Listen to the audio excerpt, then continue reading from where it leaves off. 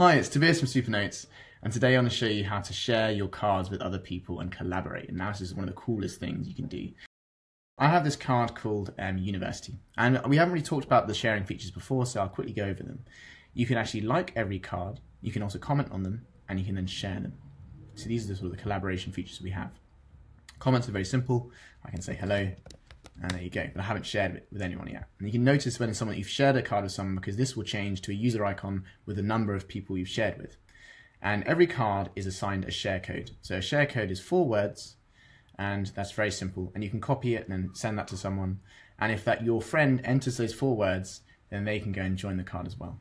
And you can set a role as well before you share it with someone. So you might want to have someone be a moderator. So that means they can manage the members, the roles, and remove child cards. You can have someone be an editor. So that means they can edit this current card, manage those comments and share tags, or just be a contributor. So that means they can only add content. They can't ever be destructive or delete any content.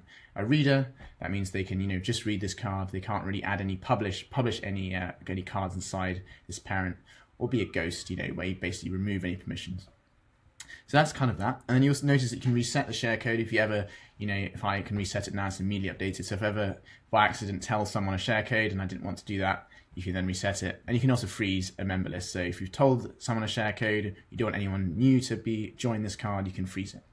So that's very simple. So this is really cool. So let's say now I want to actually copy this share code, and I actually have another account open in a separate bit of my window. So let me just put that there. Right. So you see now, in the bottom left here, that there's a plus button, and we've talked about creating new cards with this, but you can also join cards. So if I click join, and then I enter this share code, so please update payment hood, then press join. I can always just press enter. This then shows university cards, so I can now join as a contributor. So if I join, it'll then immediately open the parent card, which you see here, and show me the child cards. So now I can see, it's immediately updated here as well, the icon to show there's 2 people here. And now I can see the member list, is now updated, and I can see that there's, Tester, and there's me, Tobias, there. And I can, search all the members, see them between the roles. So again, really nicely done.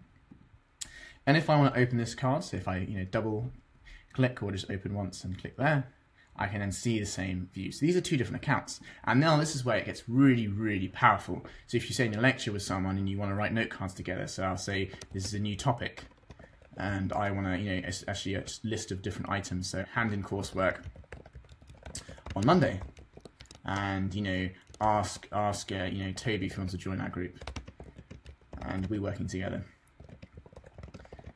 Awesome. So I've got this card, and then immediately as I finish that card, it's immediately added for the other account. So you can imagine when you're in a lecture and you're writing notes together, how powerful that is. But it doesn't have to just apply for students. This could be for meetings, if you're in a meeting, or if you want to, in an event space with someone, you want to collaborate with those notes. And so it's so powerful and quick.